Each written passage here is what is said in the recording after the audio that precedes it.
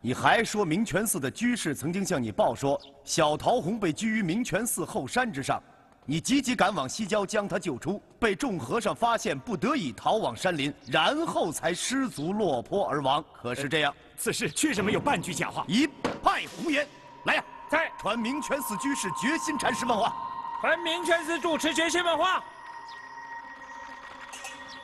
阿弥陀佛，见过提醒大人。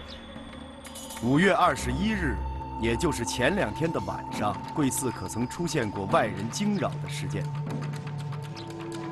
明泉寺与凡尘相隔甚远，许多年来晨钟暮鼓，诵经修行，未曾出过外人惊扰寺院之事。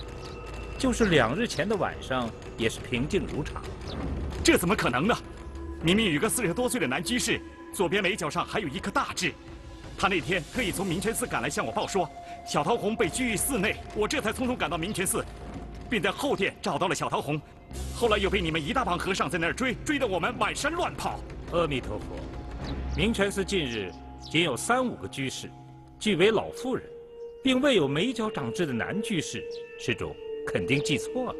你胡说，宋大人，那天我确实为了解救小桃红才跑到明泉寺。 我在城外雇了一辆毛驴车，大人不信可以找来一问。朱如海，你说你雇了一辆毛驴车，独自赶往西郊，是可是这样？是，又是一派胡言！来呀，传脚夫张大力上堂。传脚夫张大力上堂。老爷，张大力，哎，此人你可认得？那天晚上就是他雇我的毛驴车。朱如海。 张大力，老爷，将你所知实情从头至尾细说一遍。哎，驴车，你在这儿等我一会儿。来，给你，等我一会儿。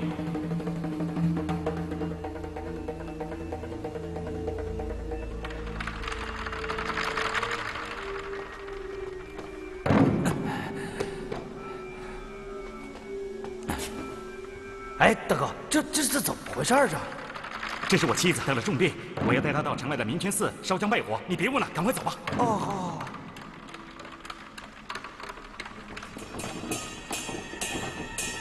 大人，我不认得此人，也从未坐过此人的毛驴车。我所坐的是城外的另一辆车。哎，这位小哥，你年纪轻轻的，记性那么差吗？2天前的事儿你就忘了？我可是记得清清楚楚。你胡说！你根本就是无稽之谈。 朱如海，事到如今，你居然还能说出这种话来？脚夫张大力，常年在外拉车，为人忠厚本分。他与你无冤无仇，为什么要诬陷你？好，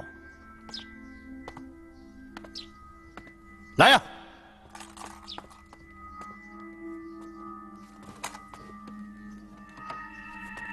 大人。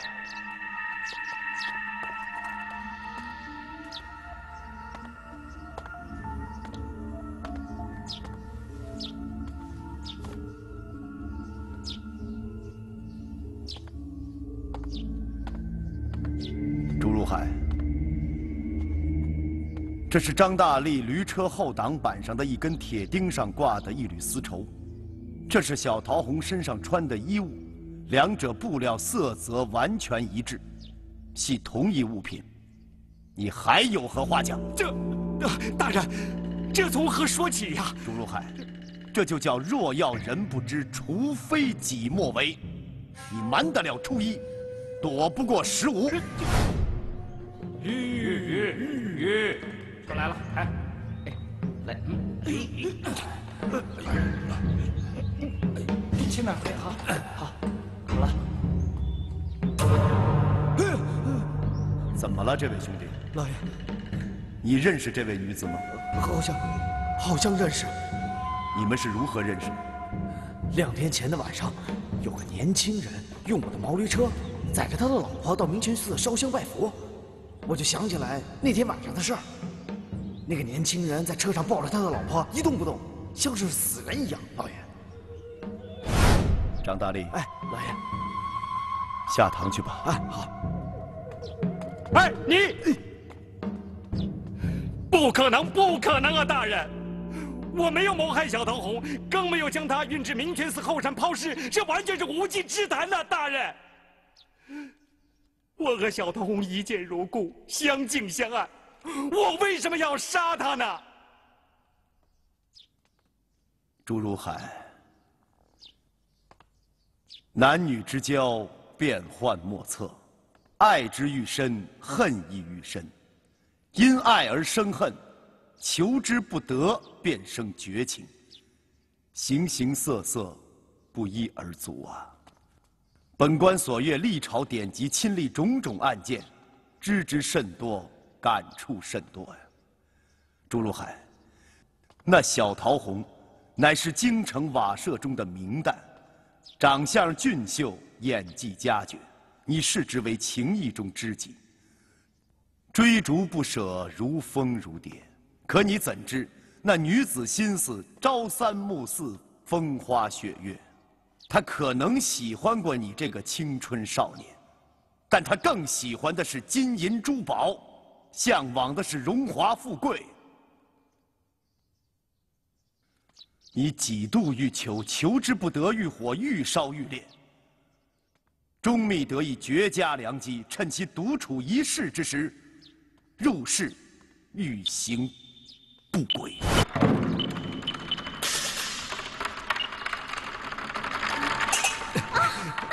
你干什么？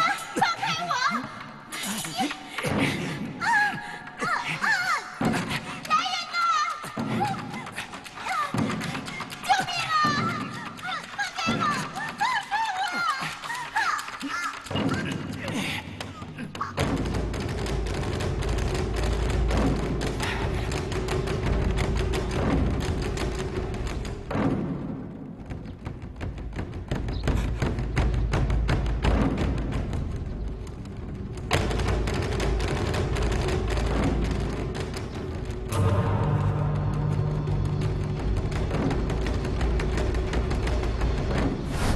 开你过来，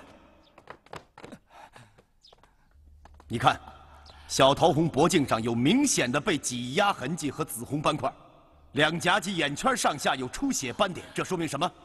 这是被人扼住了喉咙，无法呼吸，窒息而死。害死小桃红以后，你为了掩盖罪责，用一条棉被将其包裹，雇了一辆驴车，连夜运出城外，将尸体扔在郊野，企图掩盖罪责，瞒天过海。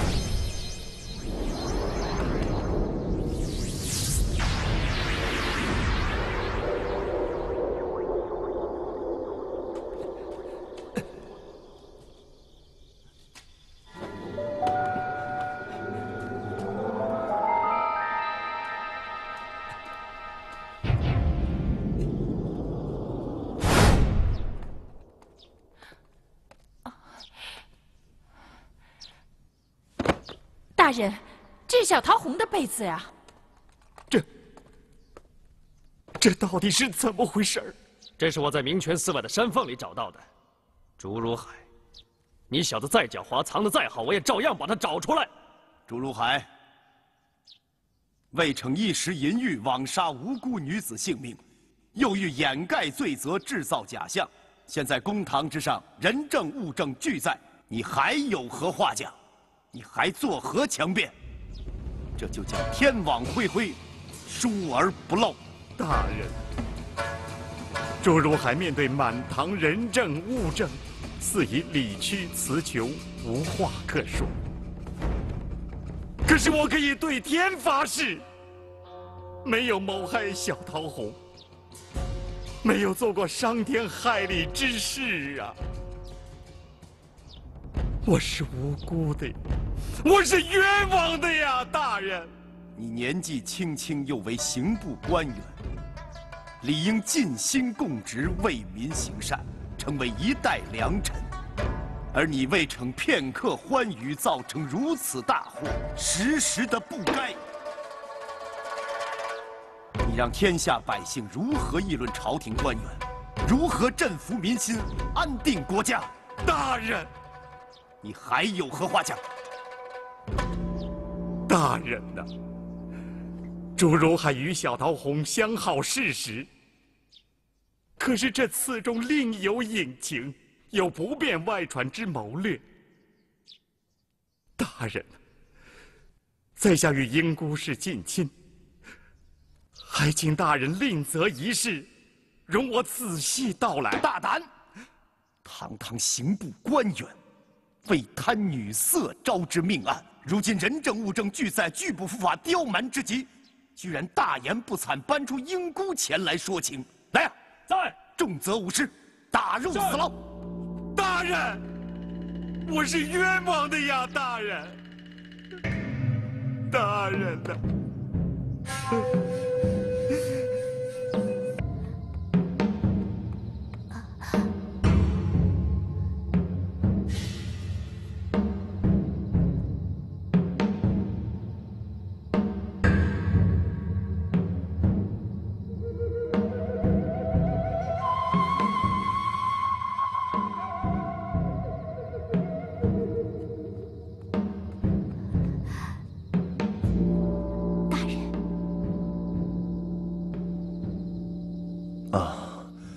英姑啊，你不在府里陪伴夫人，跑这儿干什么来了？大人，您今天审过案子了？对，审了一桩疑难案件，刚写完卷宗，这不是，居然睡着了。主犯是谁？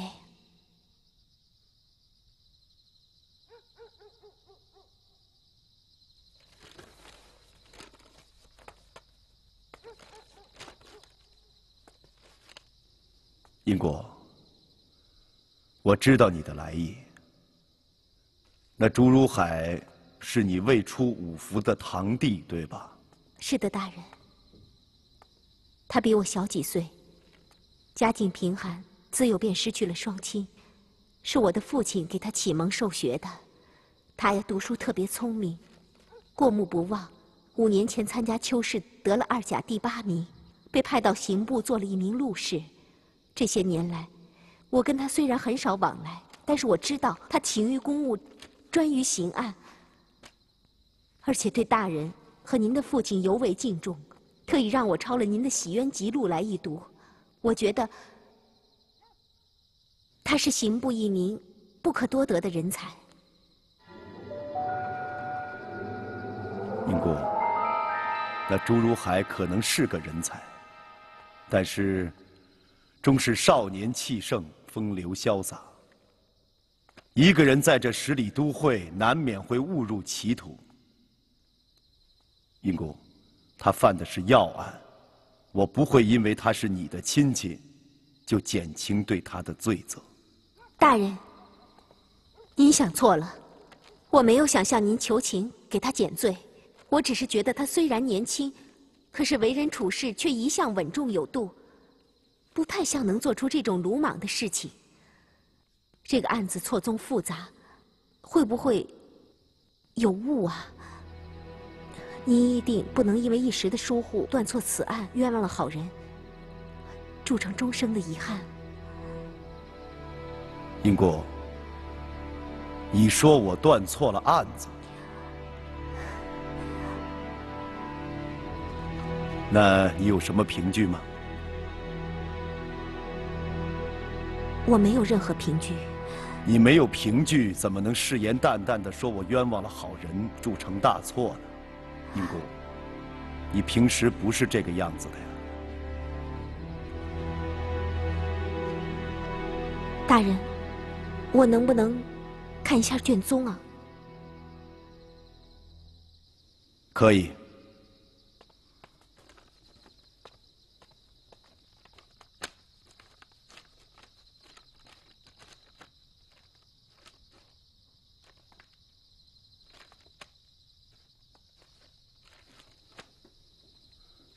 英姑，今天我总算明白了，人呐，终是血肉之躯，难免为情所累啊。英姑好像也不例外啊。此案我自认为断得清清楚楚、明白无误，人证物证俱在，朱如海本人都已理屈词穷，没有什么可辩的了。英姑，你不必再费心费力了。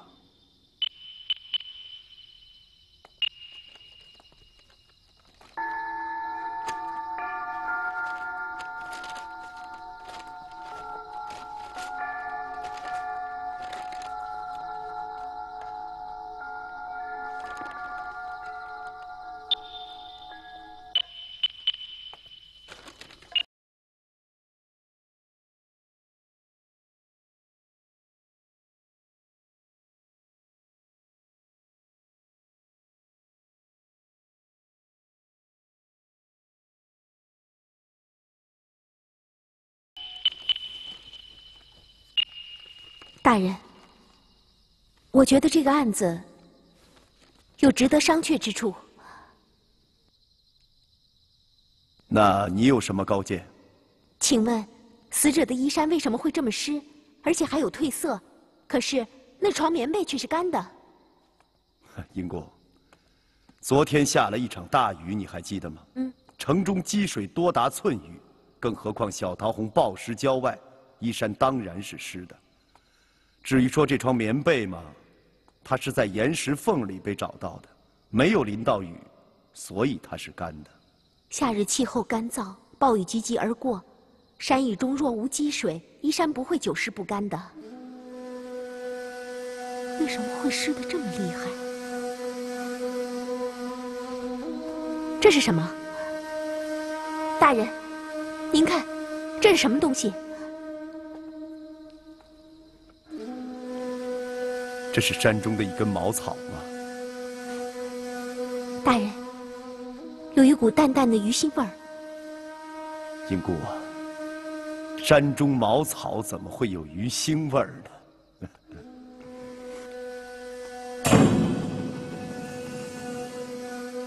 怎么真有一股鱼腥味儿啊？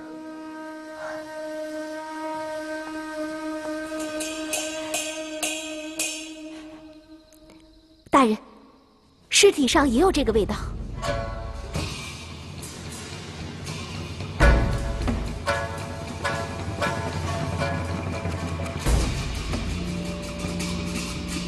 大人，大人，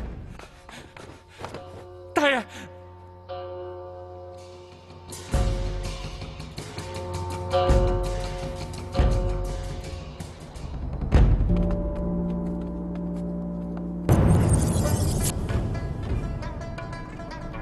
大人，这是周如海临死前写的血书，大人请看。空有一腔热血，却遭无端祸殃，连累痴心女子，痛断男儿肝肠。可怜大宋朝廷，自绝一门忠良，如意院黑风乱世，宋提刑何日能擒独狼？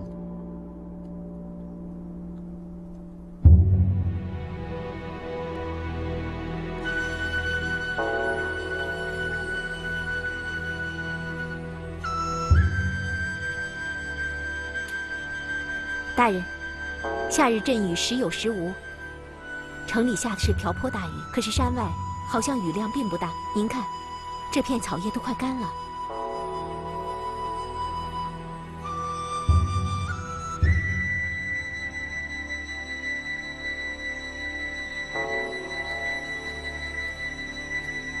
大人，这山里也没有水塘和泉池，尸体也不会湿啊。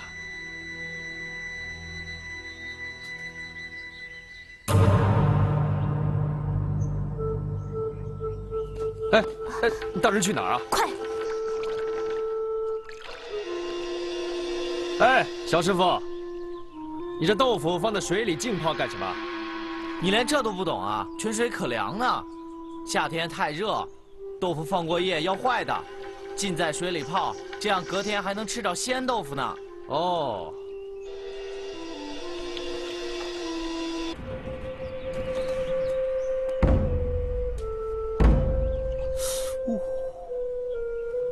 大人，这水好凉啊！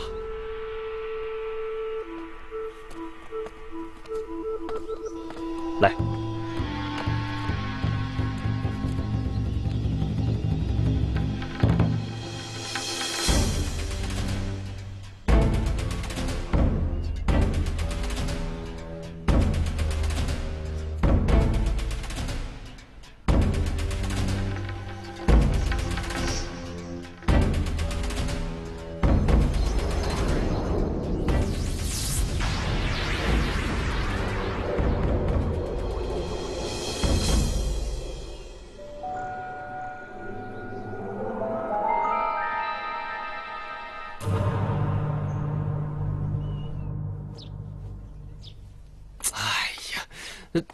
大人，你，哎，人都已经死了，事情过去了，您这是何必呢？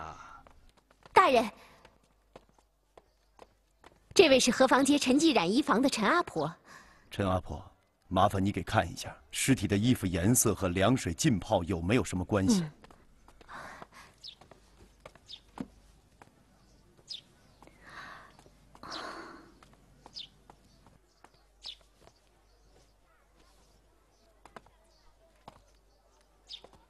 我看这件绸衫的布料是河坊街于大福布庄买的，好像是我家染衣房所染。这丝绸之物啊，就怕水浸。这件绸衫看起来还是新做的，照这样的褪色程度呢，恐怕已经在水里浸泡了4、5天了。4、5天？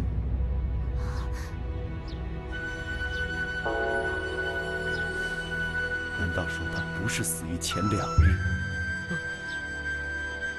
时间能有如此大的误差？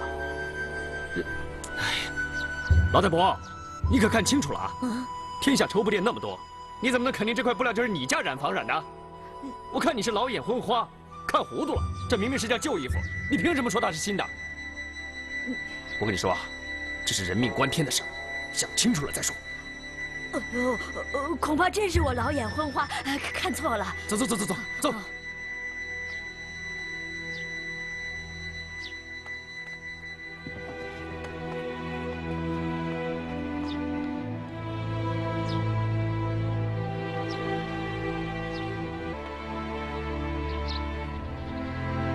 你那么看着我干什么？你想干什么？英姑，你想干什么？事情都过去了，你何必再挑事端，让大人下不来台呢？你是怎么想的？我们做手下的，现在得想着怎么帮大人才对呀。你怎么可以这么做呢？错了就是错了，怎么可以错上加错，遮遮掩掩的？英姑，你好糊涂啊！大人做了这么多年提刑官，办了那么多案子，从来没有出现过任何差错。除暴安良，洗冤积善，威名远扬，朝野百姓无人不知，谁人不晓啊！如今，却说他办错了案子，还不明不白死了一个人，这不是让大人丢脸砸牌子吗？这件事要传出去，大人还怎么做这个京级提刑官呢？捕头大哥，你怎么这么糊涂啊？大人常对咱们说，人命大如天，这个案子错综复杂，牵涉众多，大人已经被恶徒所害，身陷危难之中。你我为了顾及大人的官声名节，在这里弄虚作假，遮遮掩掩，只会毁了大人的一世英名啊！此时此刻，你我该做什么？查清本案的真相，还大人一个清白，不可以再错上加错了。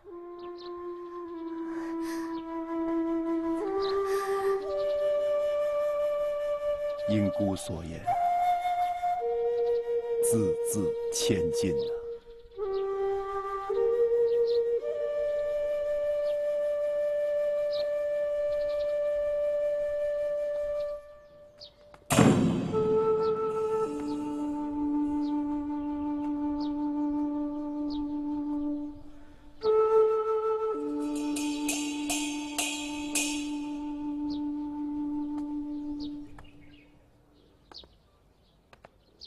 宋大人，各位都在。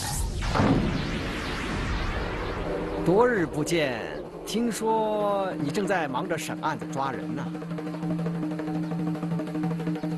你又来干什么？又来给宋大人添麻烦是不是？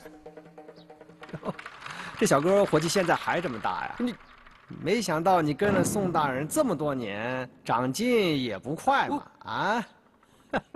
因公。哎。你们先出去吧，我跟刁庄主说点事。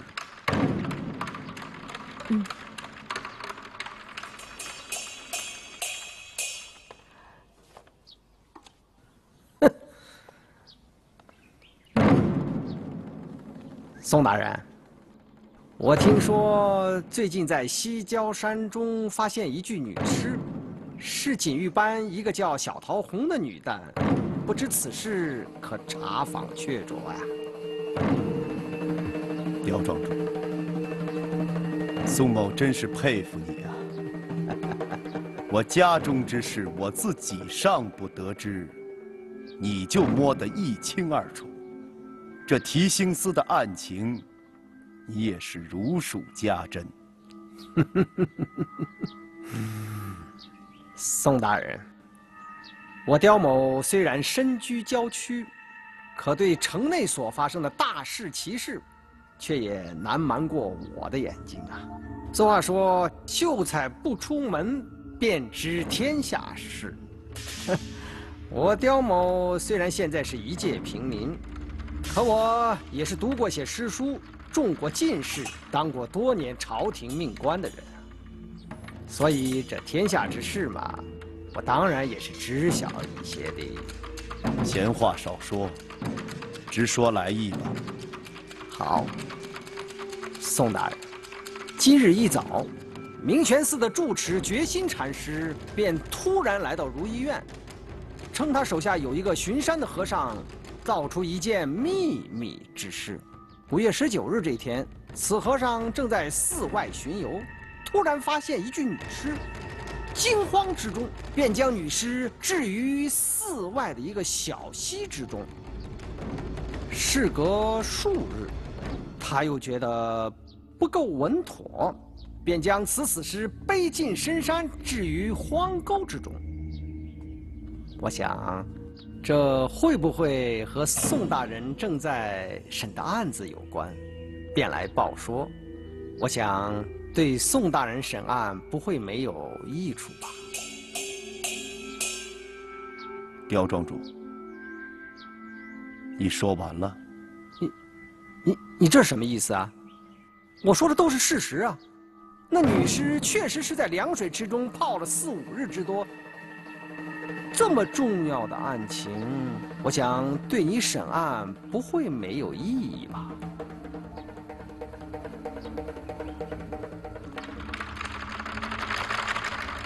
刁庄主，宋某刚刚查实，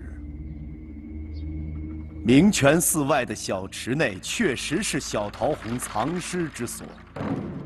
以此时再来说，已是晚了2个时辰了。可是，我听说宋大人定案的时候，认定这亡命的女子是死于案发前2日，并据此定案，抓住了凶手，是刑部的一个年轻官员。可是事实啊，不错，宋某一时失察，铸成大错。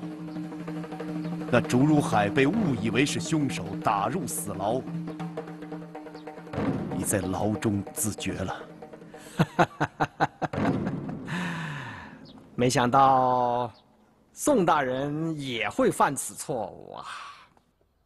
宋大人，你可曾记得，在你那即将成稿的《洗冤集录》关于4时变动一节中是怎么说的呢？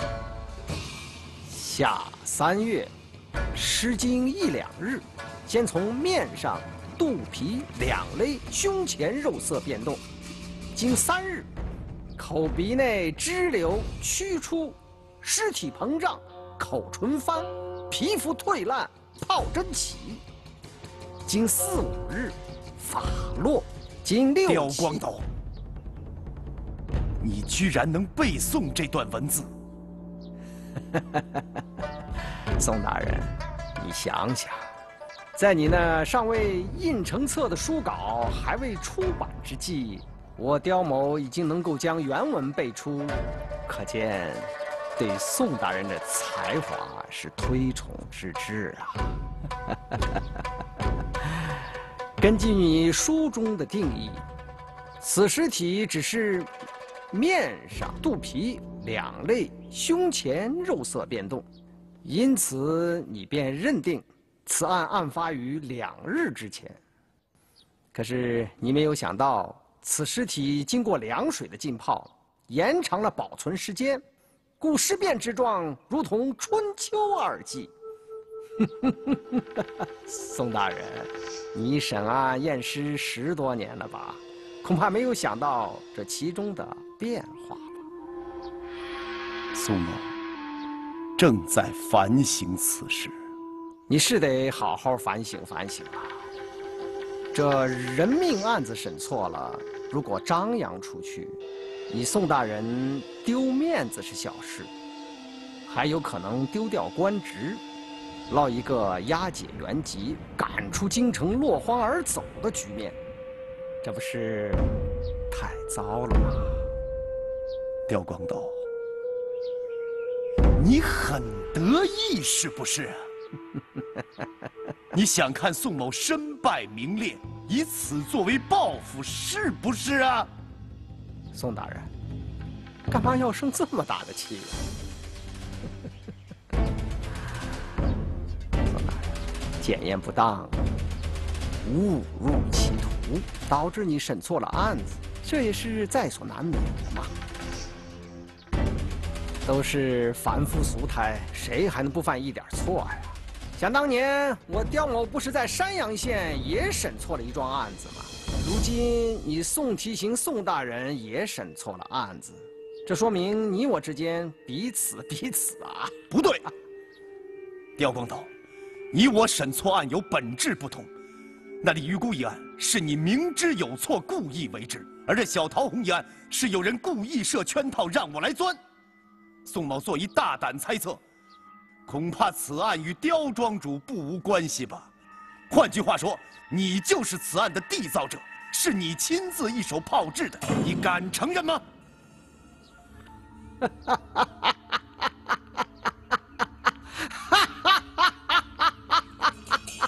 你因何发笑？我笑宋大人到了此时还能说出这么可笑的话来。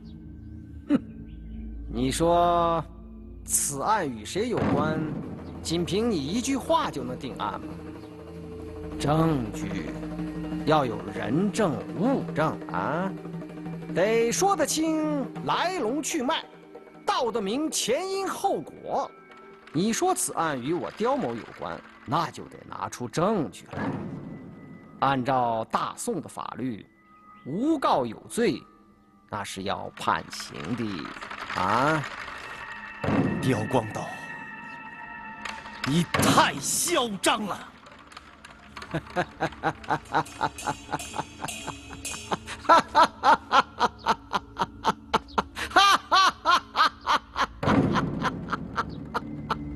刁光斗，请吧。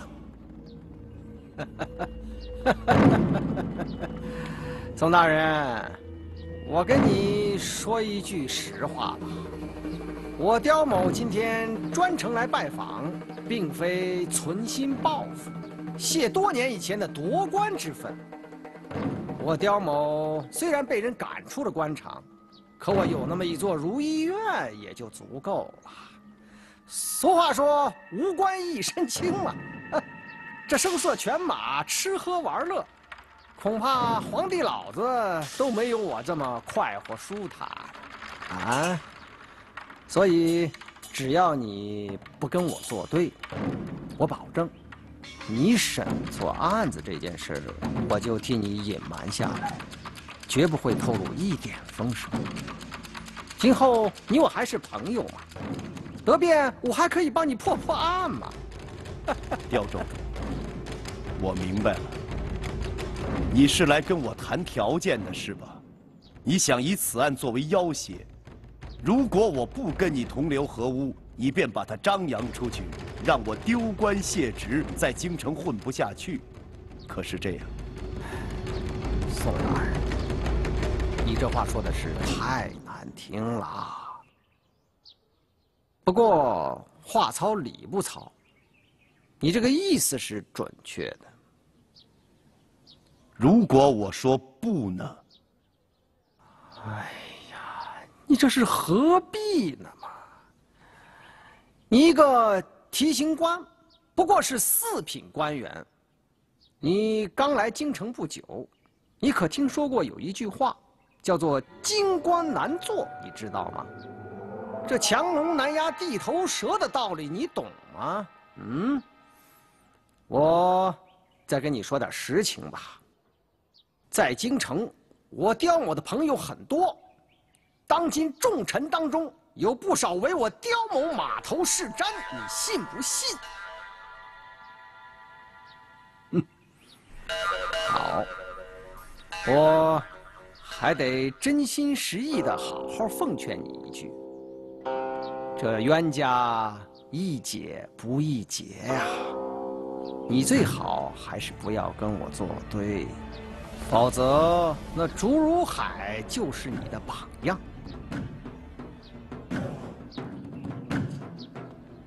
竹如海又怎样？那竹如海不是死了吗？不是一头撞死在那死囚牢里了吗？宋大人，我想这竹如海在临死之前，肯定是对你宋慈是高声叫骂，冤声载道。你现在应该是明白了吧？那竹如海死的可真是冤呐！哼！你怎么连这点简单的道理都不明白啊？那小桃红的尸体在水里边已经浸泡了4、5日，那案发2天前，那竹如海怎么跟小桃红见面啊？又何来掐死他，抛尸深山呢？哼！宋大人，你知道这竹如海死了，谁最高兴吗？是我呀！我最快乐，我最高兴啊！此话怎讲？我刁某在西郊建了一座如意院，弄一些歌舞乐伎，还有宝刀良马，引得京城的官员和富商们是纷至沓来，好不欢喜啊！可是有人他是心怀不满，故意捣乱。哼，那个竹如海不过是刑部里边的一个小小推事，连个芝麻绿豆大的官都算不上，可他自以为是，非要当天下第1清官。他借助小桃红到如意院来唱戏，跟官员们调笑之际，竟敢在暗地里边打探我刁某的底细。哼，这竹如海是刚刚出道几天的小毛孩啊，竟敢跟我斗！哼，他多大能耐？他小泥鳅还能翻了大浪了？你说他这不是自找苦吃、自作自受吗？真是的！刁光斗，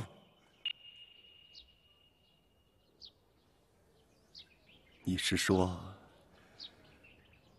竹如海利用小桃红探听你的秘密？姓刁的，你一样。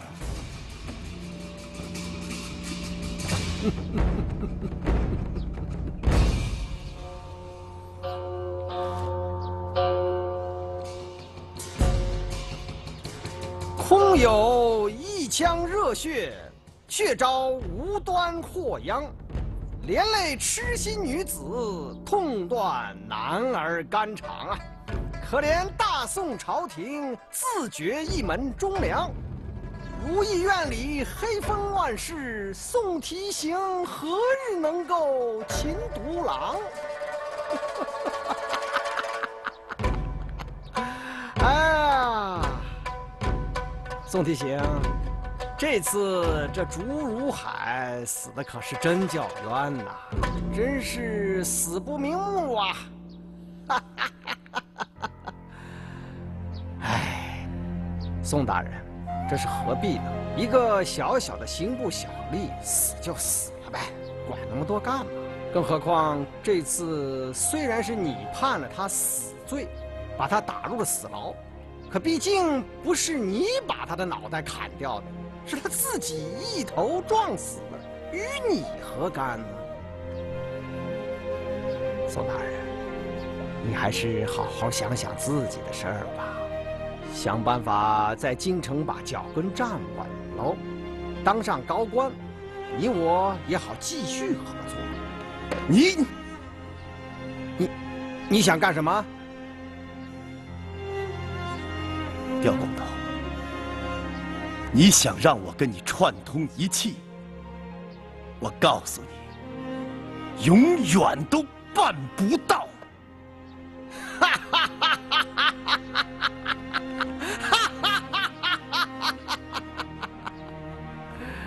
我就知道你是这种人，茅房的石头又臭又硬，不愿意跟我交朋友拉倒，我还不稀罕呢。不过我要提醒你一句，宋大人，是你帮了我把这竹如海送上了不归之路的。对于他的死，你内心不觉得内疚吗？